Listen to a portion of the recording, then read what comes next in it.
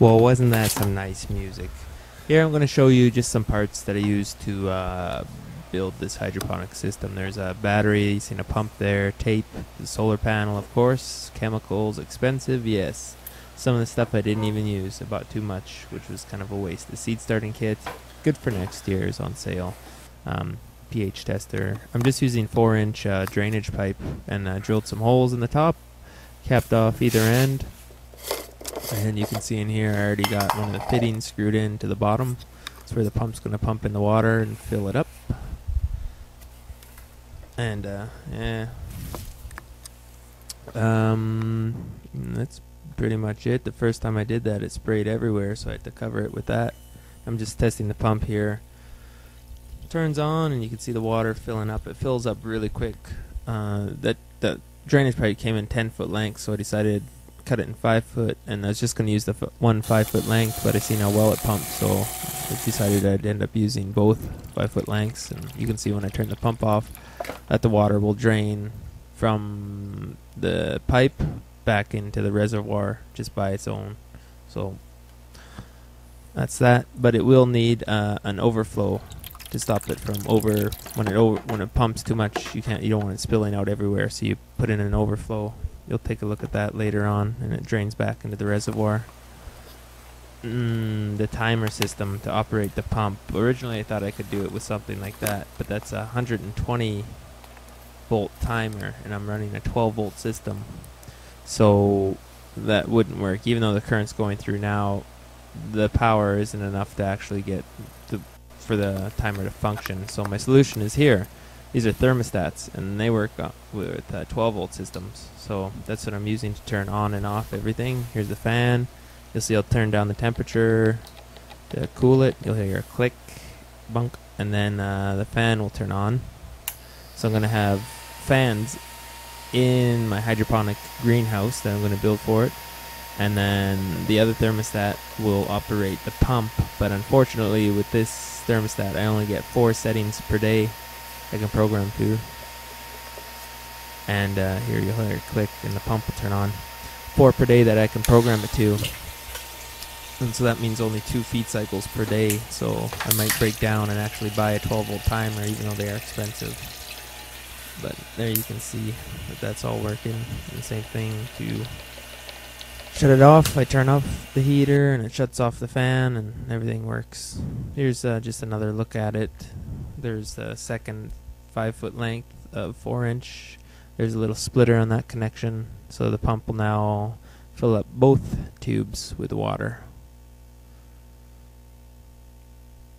And it worked pretty good. You can see that one's filling, the other one's filling. This one's draining right now because I don't have the overflow properly in place, and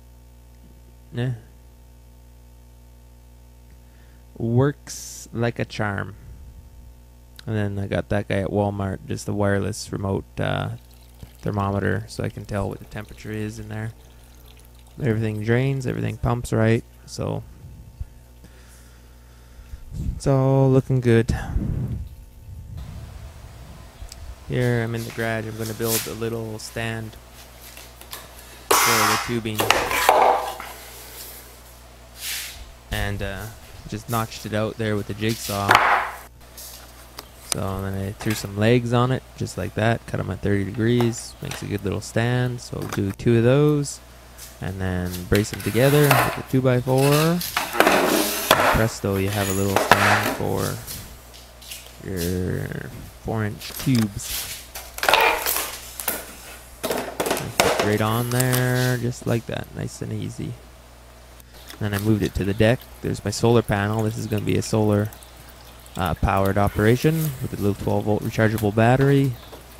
Hopefully that'll be enough power for it to work. But I'm testing it with a 5-gallon bucket. The 5-gallon was pretty much the perfect amount.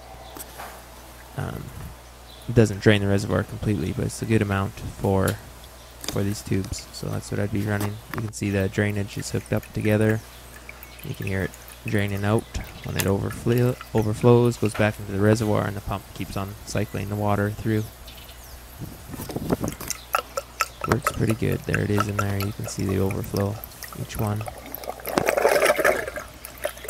There's it all drains out. There's all the little trays in it with the clay pellets. They're good media for growing hydroponic stuff. You can use gravel, sand, newspaper, sawdust. I mean, there's a lot of things I guess you could use, but these seem to work the best. Like I said, I was going to put this hydroponic system inside a miniature greenhouse, so I'm going to build it out a base out of 2x6s, make it 4x8 wide. And so that's what I was doing, and then I braced the corners with some 2x4. And that's going to be the base for the greenhouse, and I'm going to build pretty much the same structure out of 2x4s, and that's going to go over top of that base. You can see the tubing I'm going to use to make the hoop house, to make a nice round arch over the top. It's a little flimsy, and I kind of had my doubts at first. I mean, it's cheap tubing, so I was trying to make use for it, and there it is together. It worked fine. I mean, I put some braces in top and the sides, and it's actually ended up a lot more solid than I thought, so I was pretty happy with that.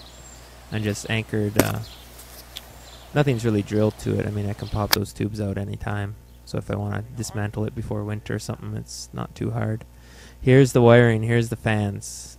I ended up getting a couple bigger computer fans, and then there's a fan in the middle, and so when it gets too hot in there, the fans kick in, even though I don't think they'll cool it too well. At least you'll get some circulation in there, and probably take some hot air out as well. They do move quite a bit. Covered it with plastic, and fans are going. So that was pretty quick and painless. Mounting the plastic was a bit of a challenge. I didn't want to staple it for it to rip, so I ended up getting these pieces of wood there that you see. Rolled the plastic in it a few times, and then anchored it with a screw.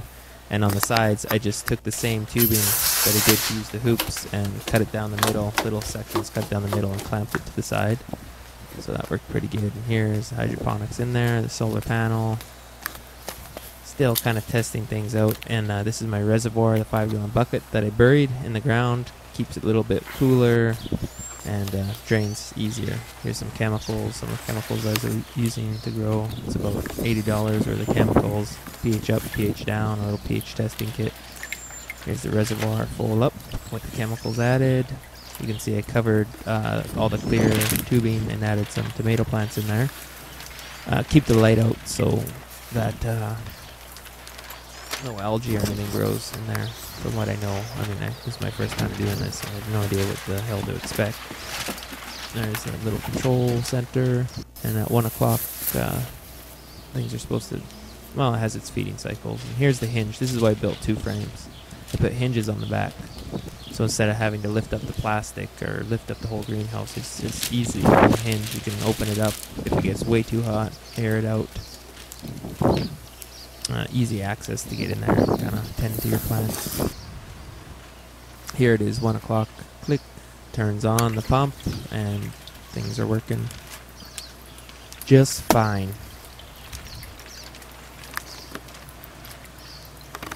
Everything pumping, draining, filling. So a couple tomato plants being sprout. I'm just testing this out to see if it'll actually work. Probably end up killing these plants, but who knows? Maybe I won't. It won't be a waste. But I think it's pretty neat. It's a little self-sufficient system, as long as it doesn't blow away. Here you can see the clamps on the side. It's just the same pipe, just clamped around. There's the fans. You can see inside. There's a 3rd fan in the middle, and then another fan out. So it's all one direction. And that's about it. In a couple weeks I might make another video and do a little update on this to show you guys if it's actually working. So I decided to just list some materials and costs of the project, and originally I thought I'd be able to do it for really cheap, but one thing I realized when you start a project like this is how quickly just small things seem to add up, and then when you take into consideration buying the chemicals and I guess the thermostats for the timers were a huge expense. It was actually pretty expensive.